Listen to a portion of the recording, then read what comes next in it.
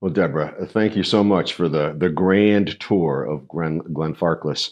But are we in the tasting room? Is this what this is? We are very much so. So we refer to this as the ship's room. Okay. There's a lot of history in the room we're sitting in right here. So our visitor centre opened back in 1973. Now, what you've got to think is people didn't really care about single malt whiskey that far back. So it was really quite an unusual thing. We were the second one to open. But John's father, who was George Grant, as I mentioned before, he very much wanted to open a visitor centre here. Now, he then heard about this amazing wood panelling, and he said, that's perfect for my tasting room now. So the wood panelling in here comes from the Empress of Australia, picture on the wall behind us here. Okay. The Empress of Australia sailed primarily in the 20s and the 30s as one of the luxury ocean liners of its time. And she was then commandeered to be a troop ship during World War II, did a few more years in service after that, and was decommissioned in 1952, 1953. And at that time, they looked around and they said, what can we actually salvage from this amazing ship? And one of the things that was still in perfect condition was the wood panelling of the first class smoker's lounge. So that's where we're sitting right now. For the first maybe 15, 18 years after decommissioning, the wood panelling was in the Royal British Legion in Rosyth, just near Edinburgh. And that's similar to our VFW in America, right? Yeah, okay. Exactly. For veterans. Yes, for veterans, service people, that kind of thing. But it's a nice social place. It's more a bar than anything else. So it was in there, and then that was being changed, completely restructured.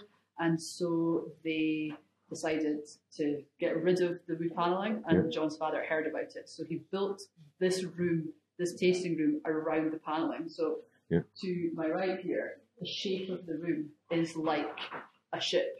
Right. So that's why we call this the ship's room. And then I'm not sure if the cameras are picking up the amazing ceiling, but the ceiling also is an exact replica of the ceiling on the ship. So on the ship, the ceiling was designed by an Italian company, and a bit of digging after seeing a picture led us to the Italian company. They came along with the original plans, but also the original molds. So all the plasterwork here was made using the same molds as the plasterwork on the ship. The chandeliers are replicas, however. And then the soft furnishings are Mrs. Grant.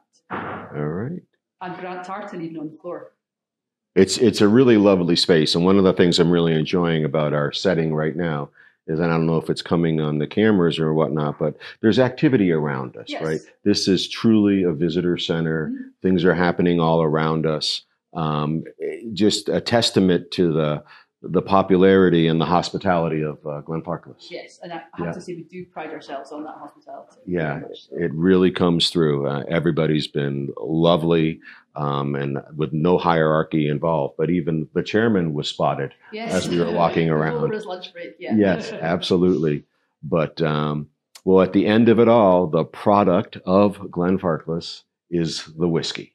Absolutely. Yeah. So is it okay if we try a glass? We should have a couple, right? So, yes. Just to really make you unhappy, the first whiskey we're going for is one you cannot get in the US. In fact, all three of them are. But this is a core age bottling which is not available in the US. Now, there are strange historic reasons why. This is one of the most popular whiskies we make, 15 years old, and it's bottled at 46% alcohol by volume.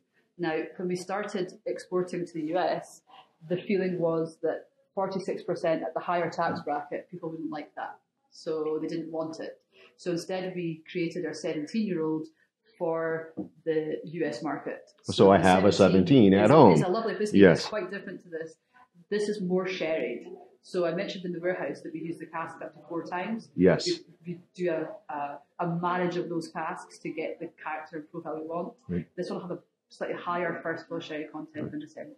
All right. So 46 ABV, 46 ABV. Sort of an amber color, right? I don't know if you can see, but I'm picking up the legs are coming down the sides of the glass. It's always a favorite here on Try Before We Die is to pay attention to the legs. Whether it's good legs or not. Yes, absolutely. All right. Do you mind if I nose this? Okay. So the sherry's really coming through. Yeah. This is a favorite of a lot of people that work here. Right. And so 15 years on this campus in a barrel. in a stone warehouse, in a dunnage warehouse, right, in a sherry butt.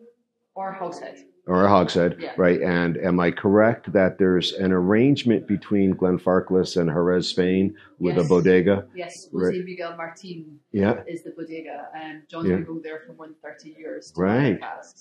And that's fantastic. Probably a handshake deal? I mean, very few of our deals are anything more than a handshake. Yeah. There are some countries where, by law, contracts are required for distribution rights and that kind of thing, but some of our longest serving distribution partnerships are very much over a handshake. The market we first sent Whisky to was France, and we've been with the same distributor there for 49 years, and that was a handshake. So I get to go to Bordeaux to visit them quite regularly, which again is one of life's real hardships. Yeah, right.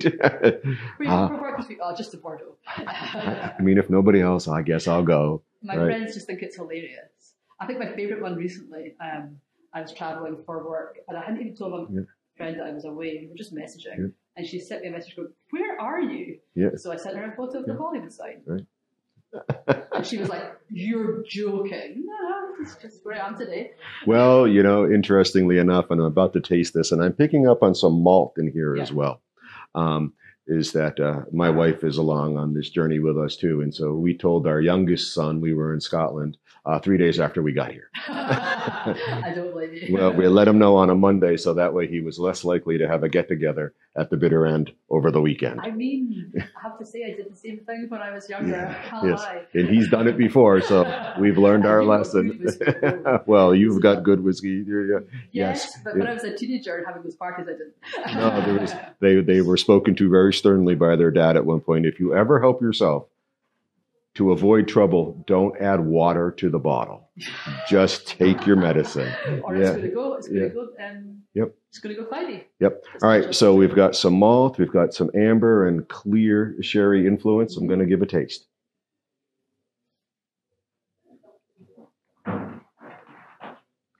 Oh my gosh, it's got wonderful mouthfeel.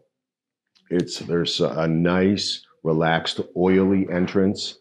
And it rolls back very smoothly, not terribly spicy, very relaxed in its warming, right? It just sort of spreads around. It's not rough at all. It's delightful, right? I can see why it's a favorite here for the staff.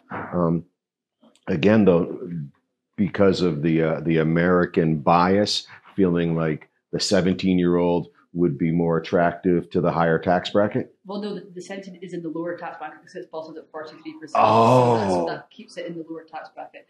I do feel in 2024 there's no reason why we can't introduce this. Right. The knowledge is there now, but when we started this, we're talking kind of 25 years ago, the knowledge wasn't there as to why that one would have more tax than that one. I was thinking tax as an income, people wanting to spend more for a higher age statement. Literally the fact that the ABV was higher. And so it had a higher duty rate on it. Okay. So to leave the country was more. And to arrive in the US, We're a funny country. I mean, I'm not going to say anything bad, but you do have a complicated alcohol system. It's true. Has to deal with it from this end. Well, and state by state is different too, right? I actually had an inquiry yesterday from someone from Texas asking if we could ship bottles, which I'd say I don't know. I need to go digging. Right. But some states are quite easy. Some states are so complicated it doesn't make any sense for sure. Yeah, we're from New Hampshire, and generally speaking, you can't ship spirits to New Hampshire. You're one of the hard ones, okay? Yes. But you have friends in easier ones. We have friends in easier ones. Again, thank you, Aaron. Thank you, Derek. Those are a couple of our addresses. I like yes. Honestly, that's totally fine. Now, just one, again, little quirk of Glenfarclas. The difference in the bottles here. So in the US, you'll only recognize this one. Right. We don't ship any of the clear glass to the US. How come? Very simply, the 750 bottle. We don't own the mold for clear glass in 750. So a decision was taken when the bottle went to the shape, are we going to do both? And they said, well, actually, the cost of the bottle mold is huge. It's only for one country. We're just going to do only the dark one for the US. But for the rest of the world, anything up to 12 years old comes in clear glass, and 15 years old and older is in dark glass. Right. And again, the 750 is the American standard. Exactly. It does seem like it's beginning to shift a little is. at times, but the 700 is the European standard. And Asia and everywhere Right, else. the rest of the world. The rest of the world, basically. Right. South Africa is the only other one which takes 750. Okay. So we've been having chats recently, are we going to change to 700 for the US? The answer is no, not for core range, but we are going to start to introduce some of our special bottlings, which before you simply didn't get. Right. So if it's a choice of, is this a special edition, you can have it at 700 or you can not have it at all. Which do you choose? And the whiskey fans tend to have no problem with taking 700 in those circumstances. Okay. Because I have at the bitter end, we've reviewed the 10 and the 12.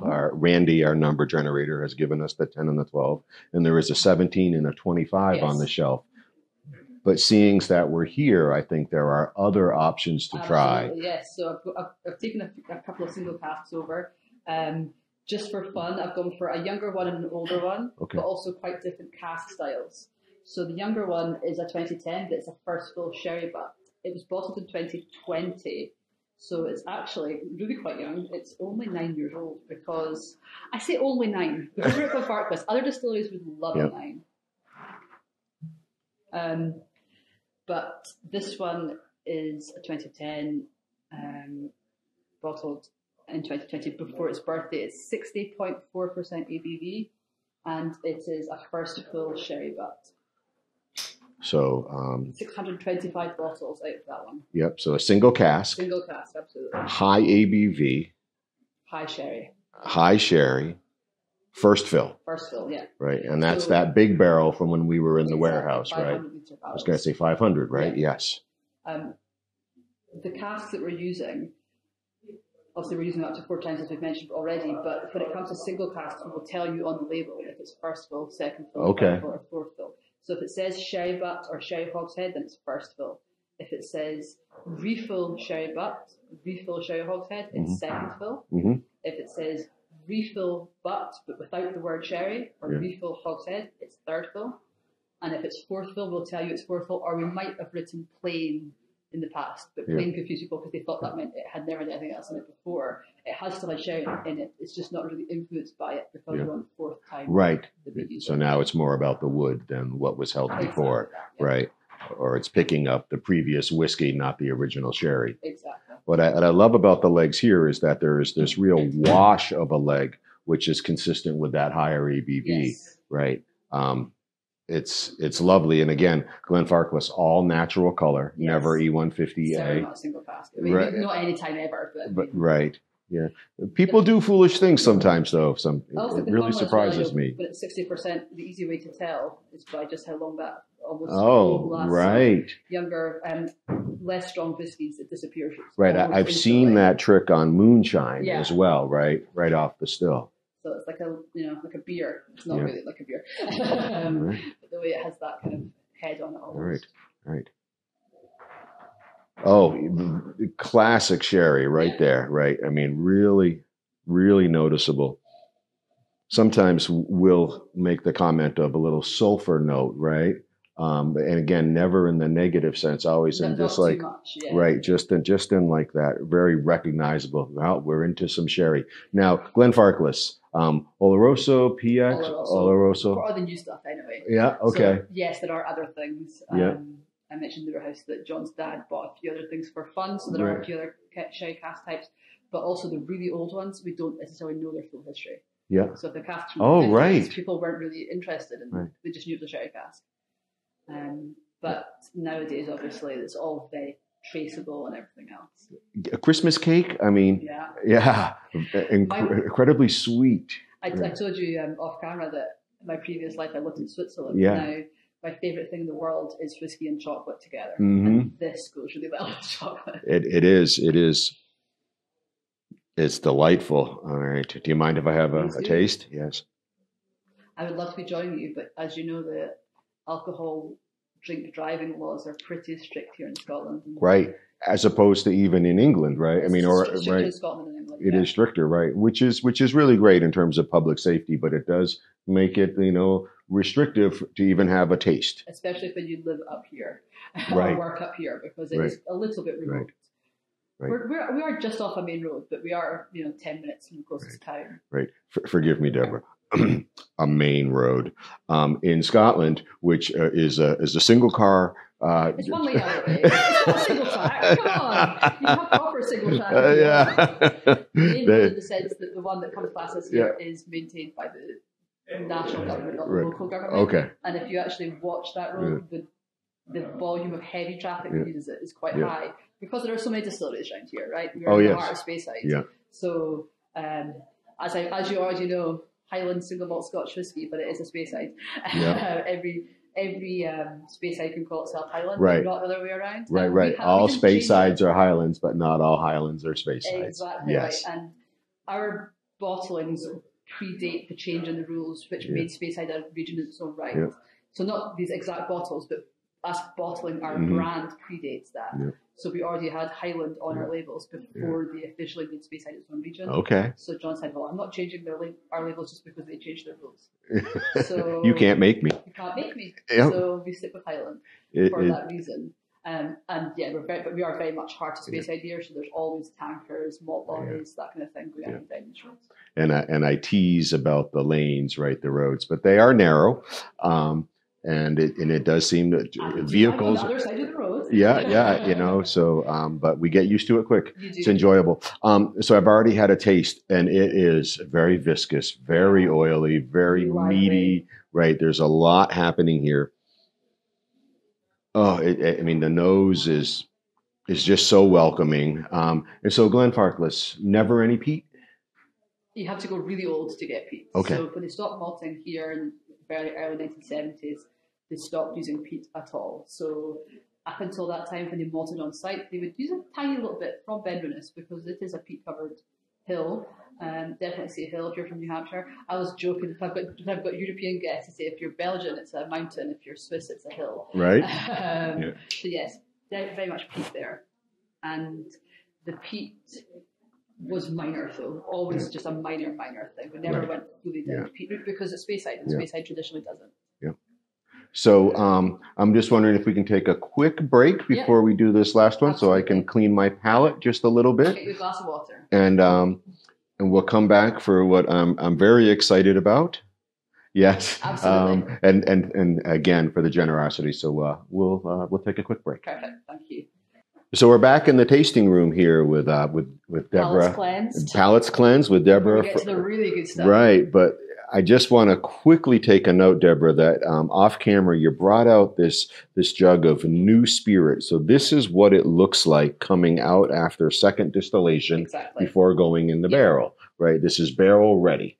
Right, 100%. And so Deborah gave us a glass to nose and taste of this, and this is about 63.5. Exactly that, yeah. Right, ABV going in the barrel. And so you ensure all your spirit is 63.5 going into the barrel with minor exceptions. Occasional exceptions. So we do occasionally do, so we call 63.5 filling strength. Yeah. What comes straight from the still is called receiver strength. Okay. And the receiver strength, we'll do a couple of fillings a year at receiver strength just to give us a few higher strength casks.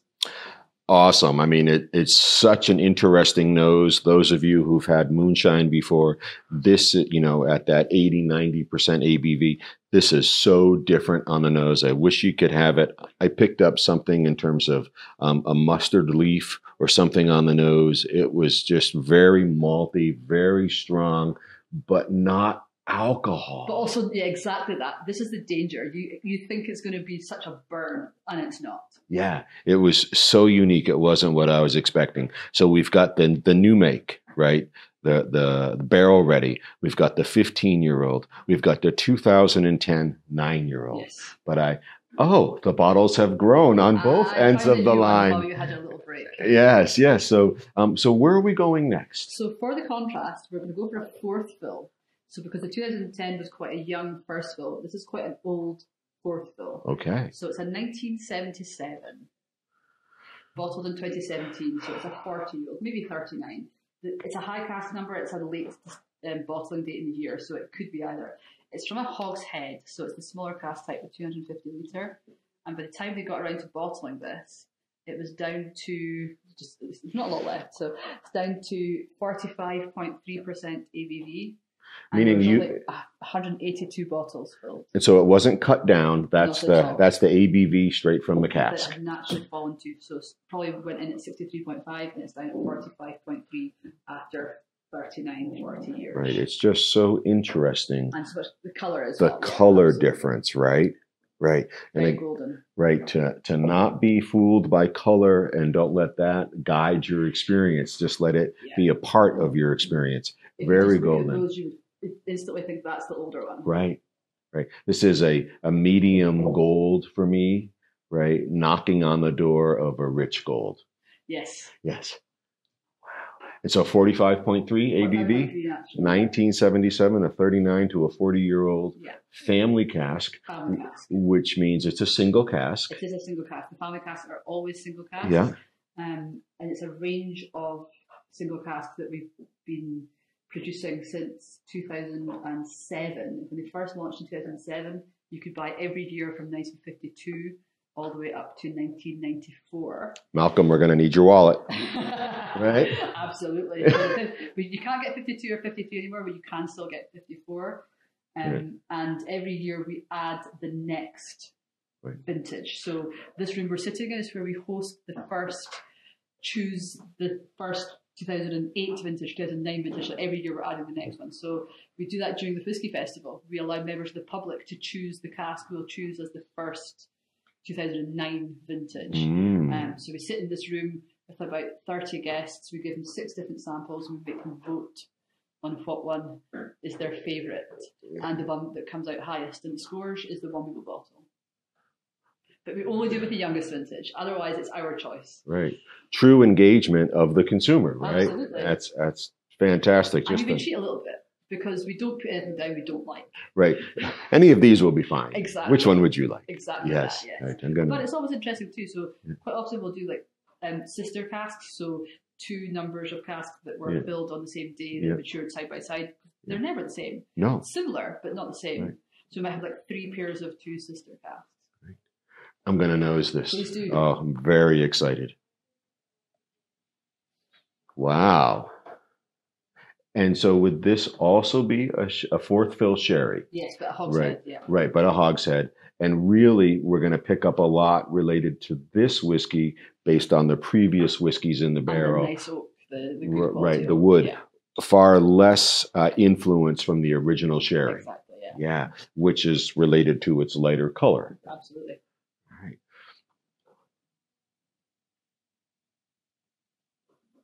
It's lighter on the nose, right? It's coming in very fragrant. Absolutely. Fragrant is a really good word to describe these fourth fill, the older ones. Some of my actual favourite Glenfarclases are this kind of age, the fourth fill cask. Right. They really have like an intensity, but a lightness. It's a really interesting balance. Right. If I didn't know, I would imagine this was a bourbon cask based on the color. Just good oak, so which is basically what we do bourbon casks for. Not that we do, but the Scotch whisky industry. Wow. All right, I'm going to have a taste of this. Please do. All right, this will be the oldest Glenfarclas I've ever had. We're so lucky here that we actually have these whiskies available that we can actually just crack open and have a little taste of on occasion.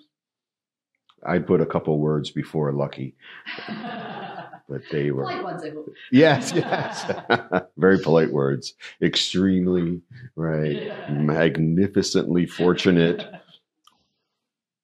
It's unbelievable how relaxed this whiskey is. It's not too oaky. It's not too woody, right? Given the amount of time it's spent in the barrel. And what we find, and I mean, maybe this isn't scientific, I'm definitely not a chemist, those casks from the 50s that we looked at in the warehouse, I have actually been lucky enough to try both of those. They don't taste, it's a tough life. Yeah. Someone's got to do it. They don't taste particularly woody, and you expect them to because they are 70, 69, 68 years old when I was trying them. I personally think that it's something to do with the direct fire. The meteor spirit that the direct fire gives us holds up well. The shape of the still, too. The shape of the still, all that kind of thing. So it's not an overly light spirit which would then get overwhelmed by the wood. Right. It holds its own against the wood. It is so fragrant. It is so on the palate. And it's such a strange thing, I'm going to say, given that sherry cask originally, it's very dried grass, right? It's not a green grass. It's not a wet hay. You know, I grew up in the countryside myself. You know, smells you know well. Right. You know, throwing hay bales as a child, right, on the neighboring farms. There's something very dry about this. As someone who grew up more on the fishing side of things, because we're not that far from the sea, Yeah. we're like 30 miles from the sea here. That's what I grew up with, so I'm not so familiar with those smells. Yeah. And luckily, you don't smell the fishing smells in these. Otherwise, you'd be really disturbed. not be quite so pleasant. Right. We need to be in another region to have that maritime influence. You never say anything bad about anyone else. Yeah. No, we spend our time just about what's working, right? Yes. And so far, everything's working. That's just amazing given the age, the original casking, the fact that the wood's been used 3 times before and it's not coming through. It hasn't fallen off. It's fragrant and it's got that really dried hay to it. And at 45.3, I really love that. You can just drink that. It's yes. dangerous. Now, the interesting one, the last one, which I just went digging and found. So this one is 48 years old. So it's a little bit older again, but we're back into first fill sherry. So looking at the colour, we're back into something much darker, and it's from a sherry butt. So the quantity of bottles is higher and the strength is higher. So they still managed to get 487 bottles from butt at 48 years old and 50.6% ABV. And this is from 1966. That's for you, Kevin White. I mean, I know that you have your English colleague that you Malcolm. So we could mention this is the last time that England won anything. Malcolm, I hope that hurt. So yes, not that we like to joke about these things because Scotland are mediocre at everything, but hey, we have fun with it. Well, you're not mediocre in a whiskey production. Absolutely not. Yes, that's confident. I didn't mean sport-wise. We've got a few exceptions to that. Having just seen the retirement of Andy Murray, more or less, you know, our greatest sportsman.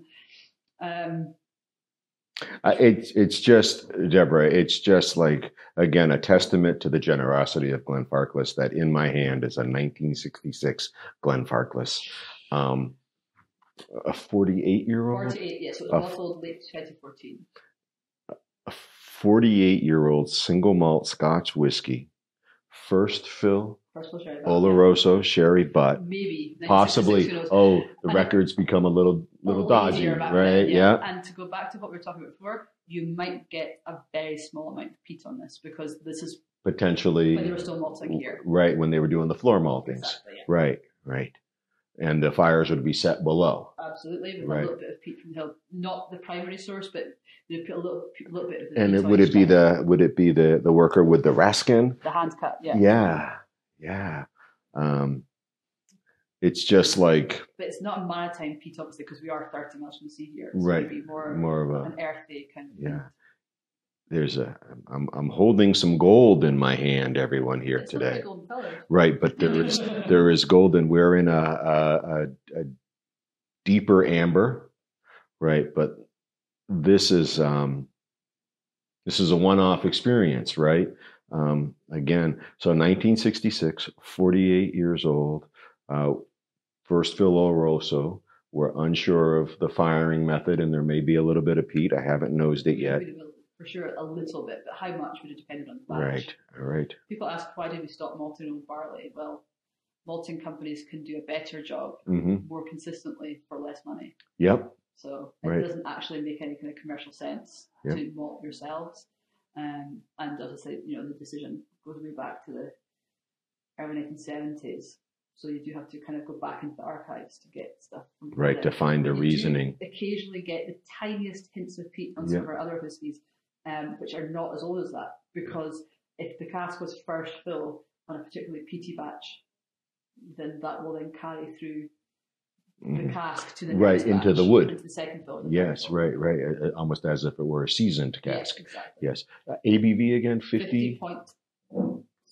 Right, we've got on the legs, right, just the beading across the top with almost no space between them other than as the drops form. It's a lovely Scottish mountain range across my glass. Absolutely. Yeah. You were in the Cairngorms yesterday, right? Yes, we were. Yeah, up at Glenshee. Yes. Yes. All right. Well, I am now going to nose this precious 1966 Glenfarclas.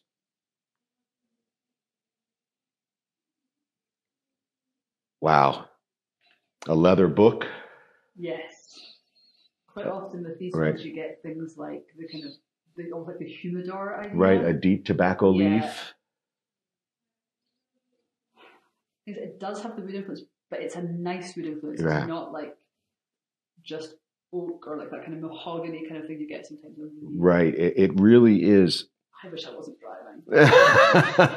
It really noses. Oh, mature. Yeah. It's got a very mature nose. Super pleasant, very exciting to me to sort of really pick up on the leather and the tobacco. It's lovely. I might like to spend like an hour not drinking it just so that I could have an hour drinking it. But try before we die. The 66, right, Solange. And this is for you, Kevin White, who's born in 1966. I'm born in 1969. Malcolm was born in 1967. And that made him think one day at an event that meant he was the youngest. And that if he was wrong, he would buy dinner. And so he declared that 66 meant he was younger than people born in 67 and 69. Turns out he was wrong, and forever 66 means something. I mean, I chose the right cast in that case. You absolutely did. All right, here we go.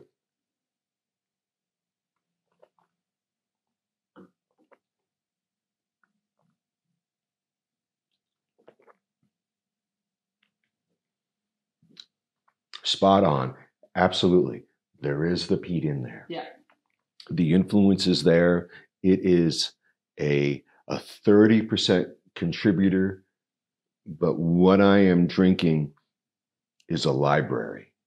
I am in the leather chair with the wooden globe. That one. Yes, right, with the paneling behind me, and almost deserves to be taken for that. Right, agreeing that this young man can marry my daughter. Right, there is something so mature about this. Yes, oh, yes, you certainly. Well, I guess yes. It's nice that, and thank you so much for the generosity of bringing out this 66 to allow us to have this experience of this peated Glenfarclas, which is not the regular, right, at all these days, right? It's a wonderful deviation from the norm, and yet at the same time, it's an exceptional dram and representative of Glenfarclas as well through the taste characteristics, the profiles. It's still a Glenfarclas, right? But it has this little 30%, my number, 30% influence of the peat. Wow. And what I love, right? And, we've had a 1966, and forgive me for this, Deborah, Glen Grant, but they brought it down to 40%, right? That you've made a decision internally to allow a little bit more complexity to maintain in this dram. This is their stills are quite different to ours. So the spirit, right? The spirit, but the fact that you've chosen not to grab quantity of bottles by bringing ABV down. I mean, the idea with the family casks is each release is different. This one is a spring 15, so we're doing a release once, occasionally twice a year. Yeah. So then, this 66 will not be the same as a 66 from a different release. That's fine. They're not supposed to be. Yeah. Family casks have never really been a thing we've done for the US just because of the complications of the different rules in different states and the small quantity of bottles. Yeah. But it's a shame because they're phenomenal, and the family casks, they do go across the world, so you will find them in all sorts of wonderful places in Asia, Australia, New Zealand, all over Europe, here in the UK, just even Canada. In fact, some of the liquor boards do take some family casks. They might only give them like 3 or 4 vintages a year, otherwise it gets too complicated. But I think you and I could just like talk for like the rest of the afternoon, and then we'd find a cab and you would join me. But I think it's time to start to wrap up this conversation here at Glenfarclas, right there, from the new make spirit, barrel ready. What's the phrase?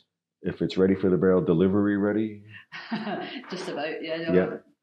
And then all the way to this 48-year-old with the hint of peat, proof of a different time of whiskey making here on this farm. I think how the world has changed. Yeah. Since that was distilled. It's just been a fantastic experience here at Glenfarclas today. And Deborah, I can't thank you enough. Absolute pleasure. Yeah, thank you so much. With a bearded man and a British guy.